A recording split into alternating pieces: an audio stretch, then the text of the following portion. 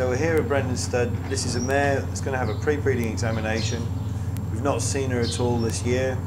We're going to have a look and see where she is in her reproductive cycle, look and see whether there are any problems associated with her perineum or the architecture of a vulva underneath her tail, and perform an internal examination to look at her uterus and her ovaries. We'll follow that up with an examination of her cervix. We'll also do an ultrasound examination to check for cysts and map those at the start of the season. So I've actually got my hand around her left ovary now. The uterus is shaped like a T, so I sweep down from the left hand side to the right hand side, and I can feel her right ovary now. And I can feel the size and shape of the ovaries, and also the tone of the uterus and the tone of the cervix.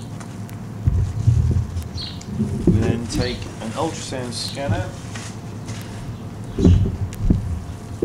place that into the rectum. That fires a beam of ultrasound down through the rectal wall. It allows me to look at the ovaries and the uterus and see what stage in the cycle the mare's at. You can see on the screen of the ultrasound scanner now that we've got her right ovary in view. I've got my hand around the right ovary and I'm looking down at it. The black structures that you can see are follicles or eggs. They're fluid filled. What we do is record the size of each of those follicles on each ovary. So we've got two ovaries, the right and the left.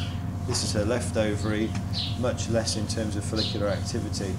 We also look for blank areas, such as possibly this area here, where she's maybe ovulated in the past, which would indicate the presence of a corpus luteum. We then look at her uterus, so the round structure on the screen now is her uterus here, and we look. That will give us an indication of whether or not she's in season or not in season.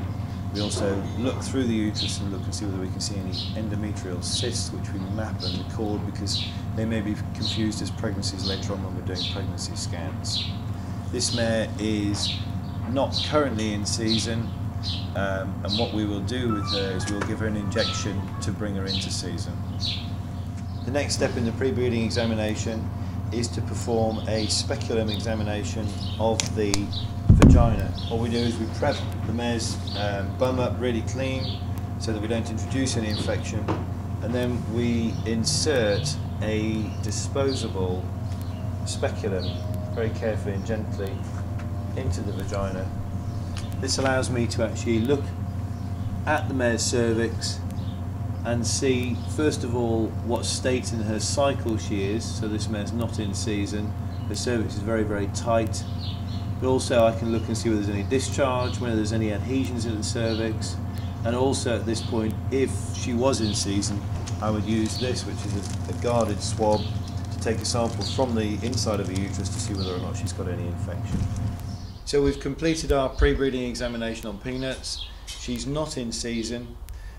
She is in good reproductive health. We've recorded her follicular activity, and what we'll do now is give her an injection to bring her in season, and we'll schedule the examination again for in 2 days' time.